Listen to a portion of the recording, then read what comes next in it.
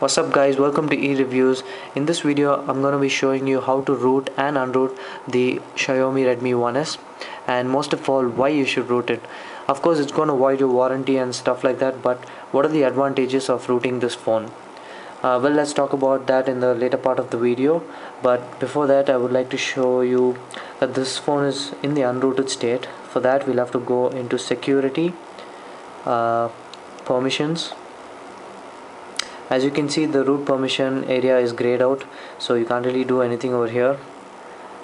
So let's get into the rooting process. In order to root and unroot this phone, you will need two files, namely the update.zip and the unroot native underscore redmi 1s.zip. You can download these two files from the links in the description. I've already done that, so let me just go ahead and show you guys how the files look. There you go, the update.zip and the unroot native underscore redmi 1s.zip. The update.zip is used for the rooting process, whereas the unroot, as the name suggests, is used to unroot. So let's just go ahead and root this phone. Please be informed that this will not delete your data, but it is always better to back up your data into your SD card. So in order to do that, let's quickly go to tools and click on updater. It will take you to this place where it will check for updates. So there you go. I'm running the latest version of MIUI. So let's click on options.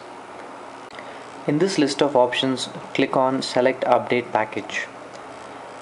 This will take you to the file explorer, so kindly locate the update.zip file and click on it. This will prompt you, this will give you a message saying to install the update and reboot your phone, touch update. So I'm gonna go and touch update. Yep, start update.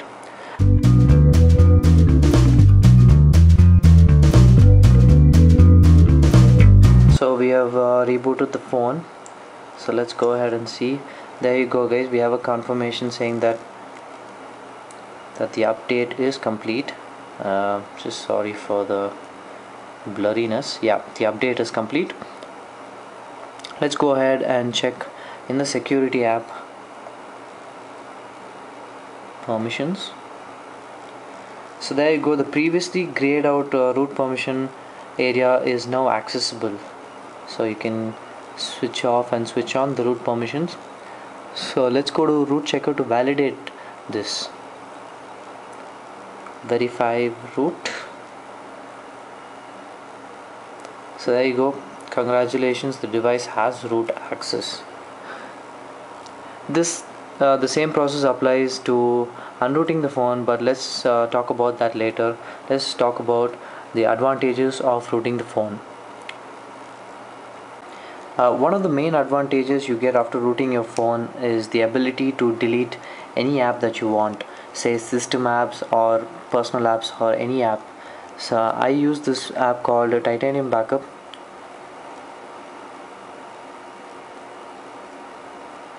So I'm just gonna go ahead and click on OK. Click on backup and restore. As you can see, these are all the list of apps that are present in the phone, and the red ones indicate the system apps. They're pretty important, so you have to watch what you delete. If you delete any important app, you can expect your phone to go into brick. So let me just go ahead and show you how to delete an unwanted app. Okay, all of these are pretty important. Okay, let me just go ahead and delete this magic smoke wallpaper. I don't really use live wallpaper, so I'm gonna delete this. As you can see, there's an option called uninstall. Do you want to uninstall it? Yes and yes.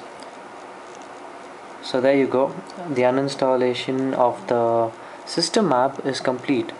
So this is basically the biggest advantage you get when you root your phone.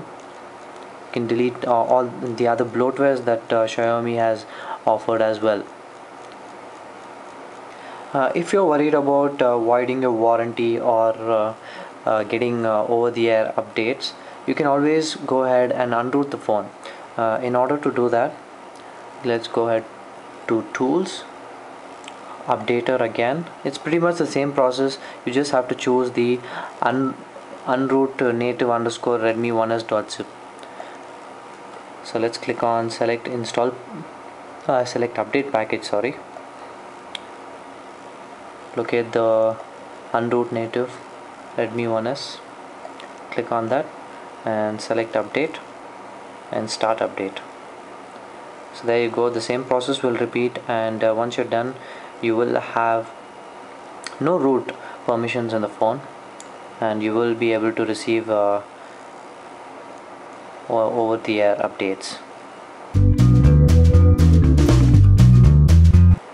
So there you go, we have completed the rebooting process, and there you go, again we have an update complete message.